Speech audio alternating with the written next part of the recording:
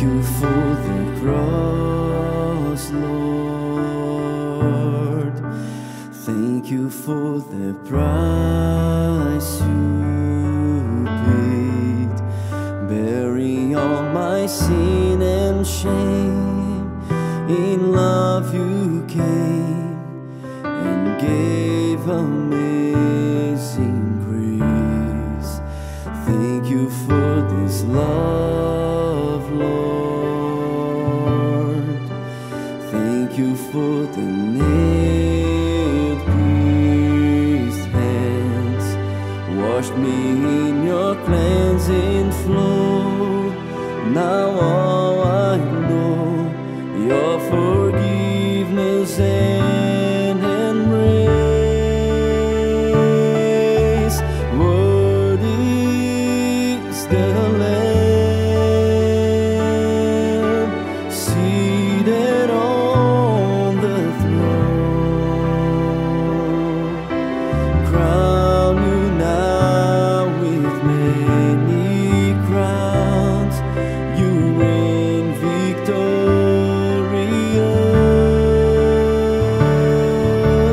high and lifted up, Jesus, Son of God,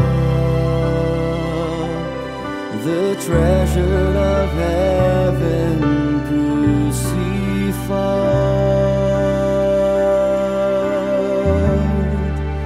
Worthy is the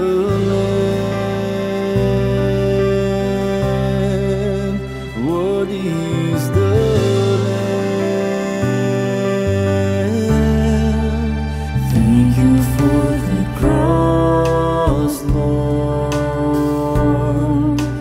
Thank you for the price you paid, bearing all my sin and shame. In love you came and gave amazing grace. Thank you for this love, Lord. Thank you for the nail-pierced hands, washed me in your cleansing flow. Now all I know, your forgiveness and embrace. Worthy is the Lamb seated on the throne. Crown you now with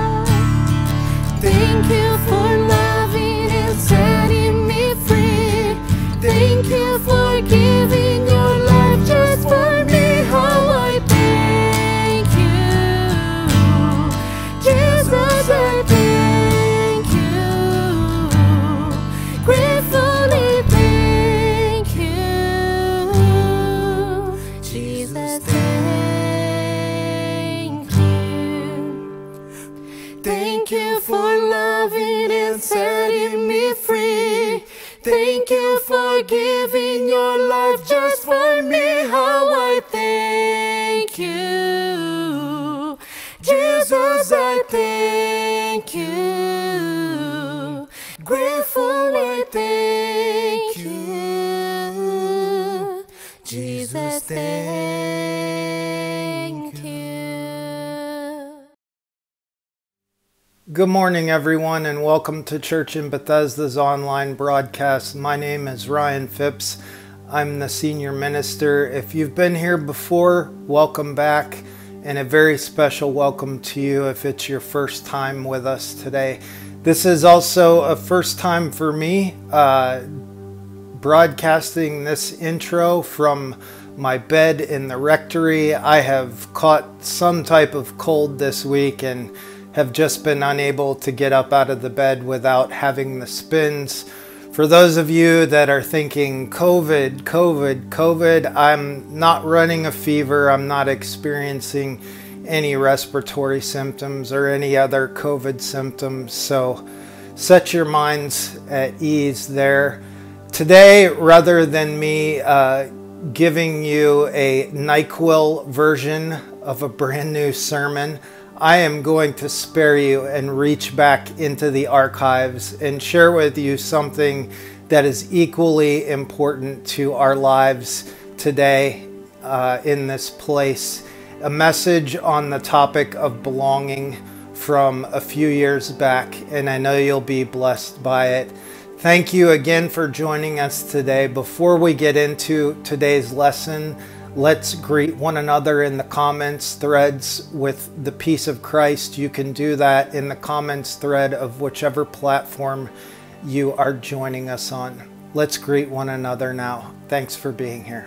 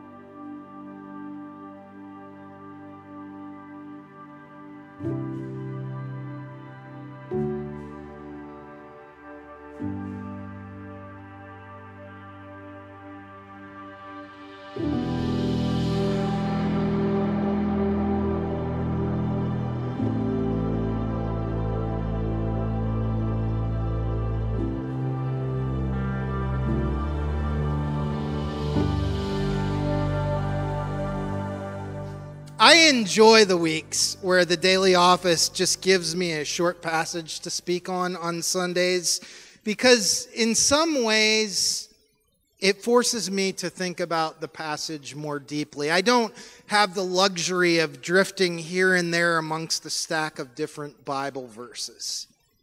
And I will say that thinking about and studying through and praying through this passage over the past 6 days has reminded me of some foundational things in my life and in my faith that I often forget. In this passage, the word earth that's used there, you'll notice it's not capitalized. The Old Testament was written in Hebrew, and the word for earth used here isn't talking about the planet Earth. It's talking about earth in the geological sense. The land, the soil, or the ground, the stuff that we walk on, the stuff that we fall on and skin our knees and our elbows on. Now, the word world here that's used in this passage is referring to the planet and all the things that live on it and in it. That's you, that's me, that's your neighbor's dog, Frogs, cats, jellyfish, plankton, zebra, rattlesnakes, trees, moss, flowers, mushrooms, crabgrass, etc., etc., etc. The earth is the Lord's and everything in it, the world and all who live in it. What's that trying to get across to us here in modernity? What's the writer trying to make clear to us? Simply this, that everything belongs to something. Everything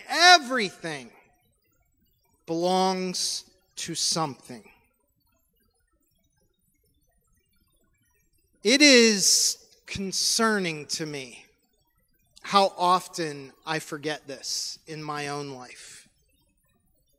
When I go through my stuff, my things in my life, when I'm confronted with situations or experiences or challenges, the first thoughts that often come to my mind are thoughts like, well, what am I going to do to fix this? What should I do now? What do I need to change? How am I going to weather this? What do I need to adjust here and over there so that I can integrate this new challenge into my system of living? These are good thoughts to have. It would actually be bad if I didn't think those thoughts. But in the midst of these thoughts, I often just synaptically respond as if there's nothing that cares for me or knows that I'm struggling. As if all that is and how it pans out is up to me and me alone.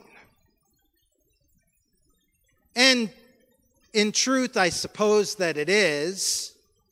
But if that's true, then it's also up to me whether or not I acknowledge God in my troubles.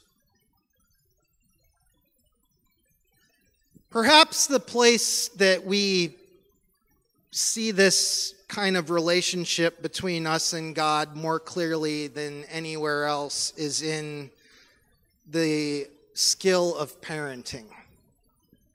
All parenting, in my opinion, is improvisation.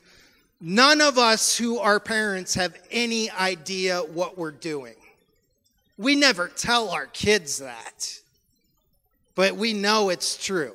Am I right? Yes. And children of parents in the room today, do not quote this to your parents later when you get in an argument, all right? This is not ammunition for you.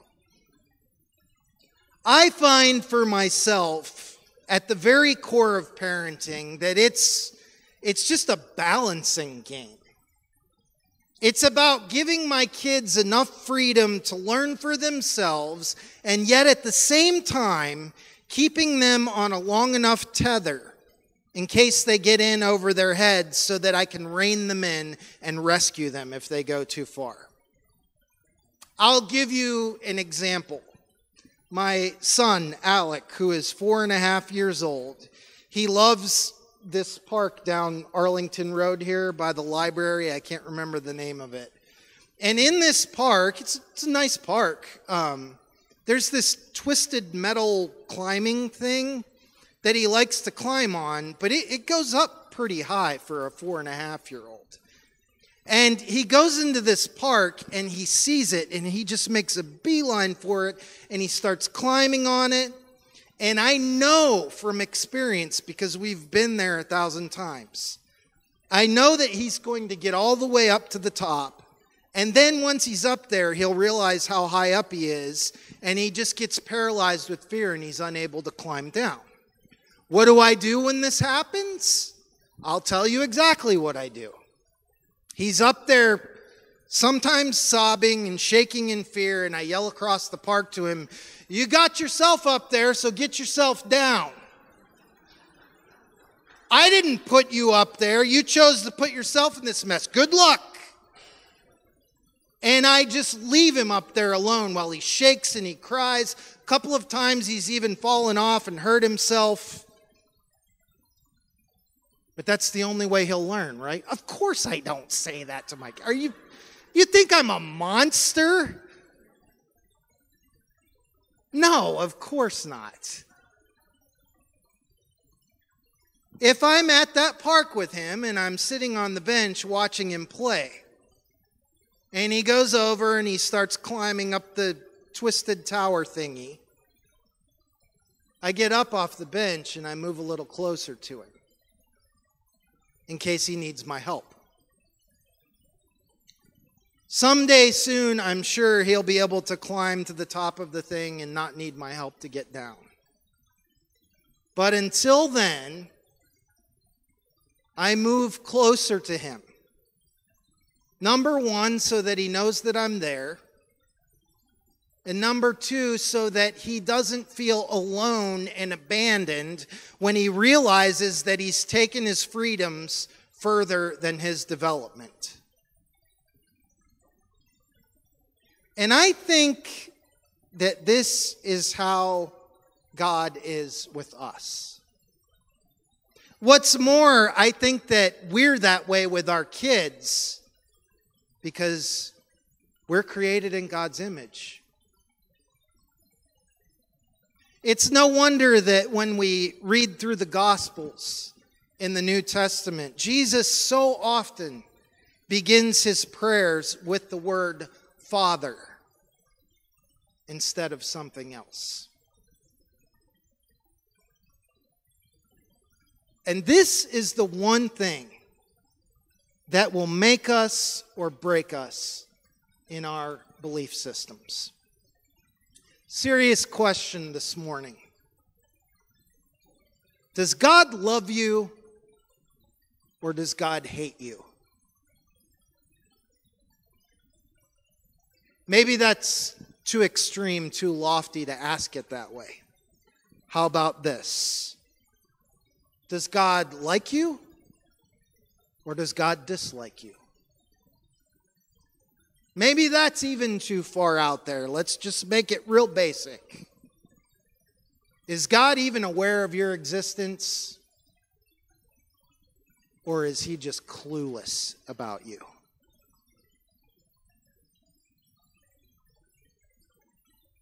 And all that I'm asking you to consider today, wherever you are on the spectrum of this thing that we call belief, all that I'm asking you to consider today is the possibility that maybe, just maybe, God might actually love you. God might actually like you. God might actually be aware of you. God might actually notice you.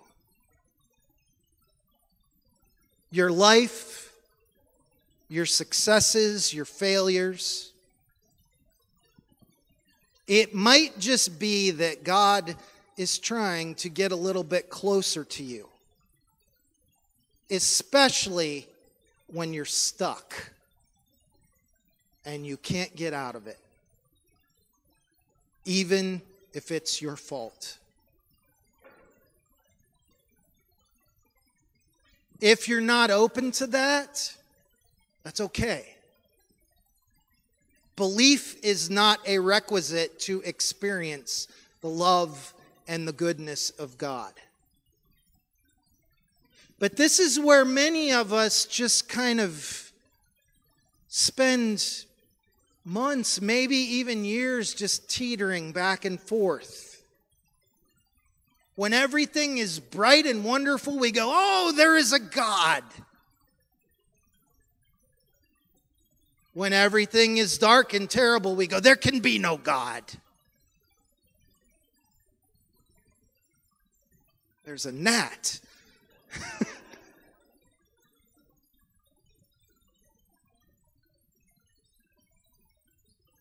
And all that this passage is wanting us to realize is that in both the good and the bad, and in the dark and in the light, in pain and in pleasure, that we always have and always will belong to God. The earth is the Lord's and everything in it. Are you standing on the earth? Are you sitting on the earth this morning? Well, guess what? You belong to God. The world and all who live in it. Elon Musk may colonize Mars in my lifetime, but we're all still here on the earth. And as long as we are, we belong to God. The earth is the Lord's and everything in it, the world and all who live in it. That is not being posited as a subjective choice that we make, but as an objective reality that we live inside of, that we cannot escape.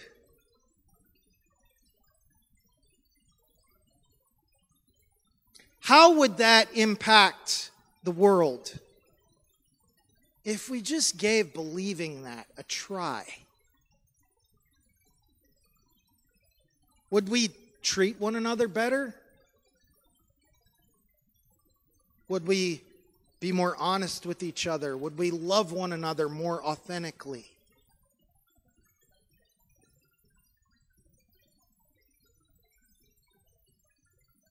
I would be a calloused soul this morning were I not to say that I've been thinking so much about the shootings that have happened in recent days. California, yesterday, Texas, early this morning at about 5:30 a.m., Dayton, Ohio.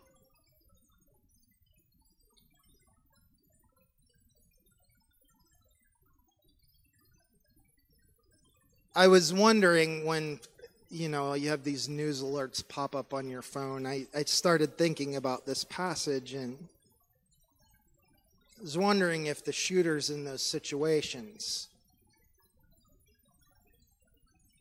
if they truly believed that they belonged to something bigger, maybe even a God, and that even in a state of hatred and insanity, that God was trying to get close to them, would they have chosen to do what they did?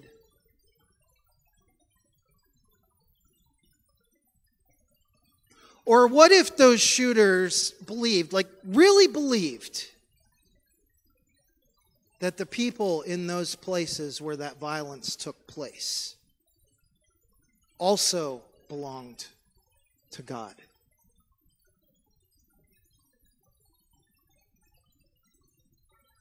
Would they have harmed them?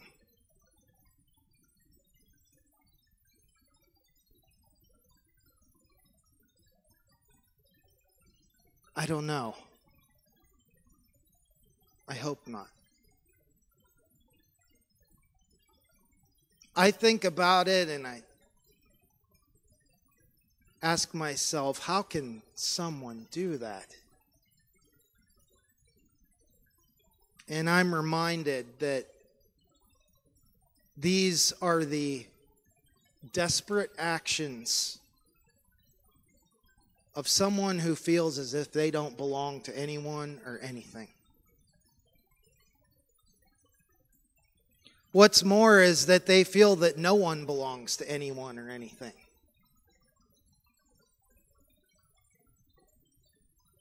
That life is just a random lottery of meaningless tragedy and a series of near escapes. That there's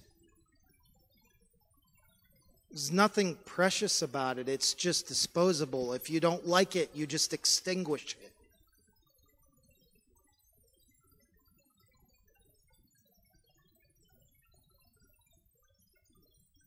And yet the earth is the Lord's and everything in it, the world and all who live in it.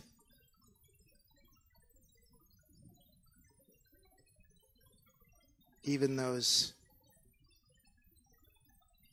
who kill the people in it.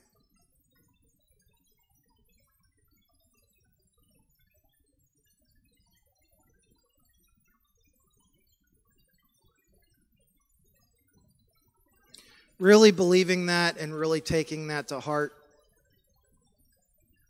won't make everything in this life compute. Really believing that certainly doesn't mean that everything will work like we want or we'll get everything that we want. Believing that doesn't mean that everyone in your life that has the ability to impact your well-being will always make the choices you want them to make.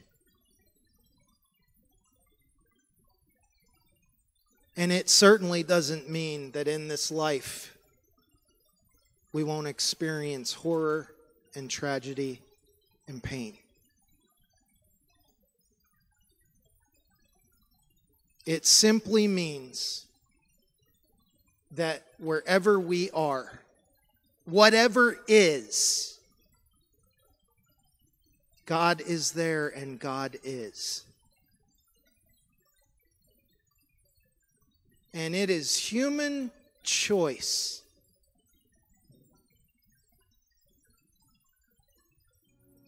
to let God be present in our thoughts, in our words, and our actions.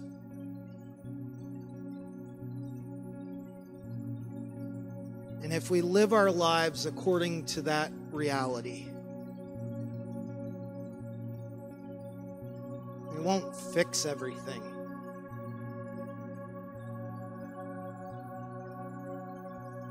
But it will make things better.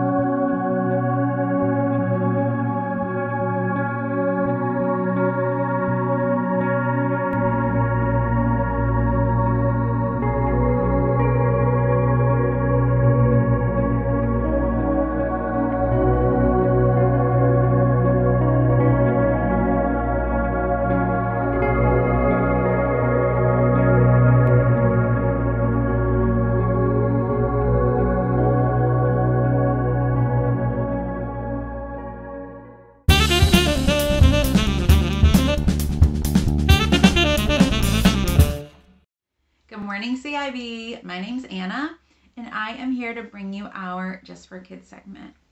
So there's a holiday coming up this week on Thursday, and that holiday is Thanksgiving. On Thanksgiving, we like to think about all the things that we're grateful for in our lives. Something else that people think about with Thanksgiving is the Native Americans. So I have a book that I would like to share with you, and it's written by a woman who is a member of the Cherokee Nation. And there are some Cherokee words in this book to give us a little introduction to their language. And I am going to do my best to pronunciate them well, but I'm not an expert, but I am going to give it my best and try to treat them respectfully. We are grateful. Ojili Haliga. Cherokee people say Ojili Haliga to express gratitude. It is a reminder to celebrate our blessings and reflect on struggles daily throughout the year and across the seasons. Oligohusty, fall. When cool breezes blow and leaves fall, we say Ojili Haliga.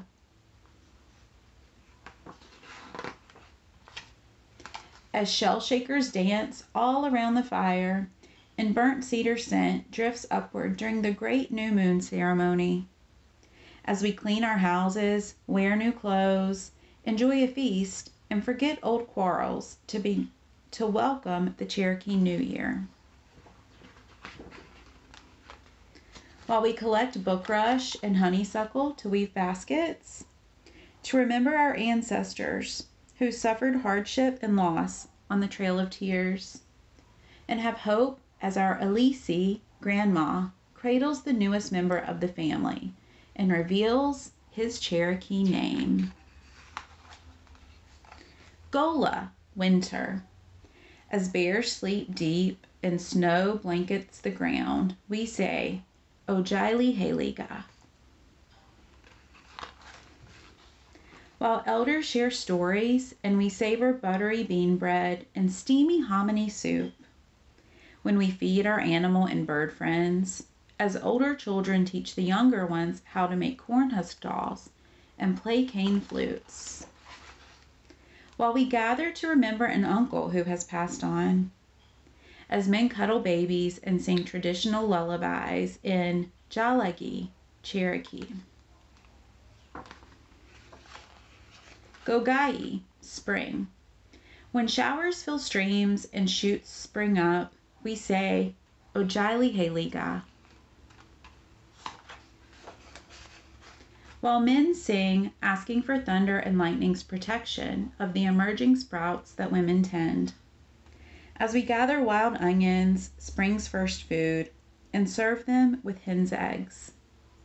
As we practice patience to sew pucker toe moccasins and coil clay to build beautiful pots. As we plant ani, strawberries, an ancestral story's sweet-smelling reminder not to argue with each other. As we embrace a clan relative heading off to serve our country. Gogi, summer. As the crops mature and the sun scorches, we say, Ojili Heliga. When we grasp our gigs and wade into the cool creek to catch crawdads for supper. As we sink our teeth into the season's first harvest at the green corn ceremony. While we click-clack sticks, chase a small ball, and fling it high at the stickball game pole. When we recall the ancestor sacrifices to preserve our way of life. To celebrate Nulista Nidola, history, and listen to our tribal leaders speak at Cherokee National Holiday. Every day, every season. Ojili Heliga, we are grateful.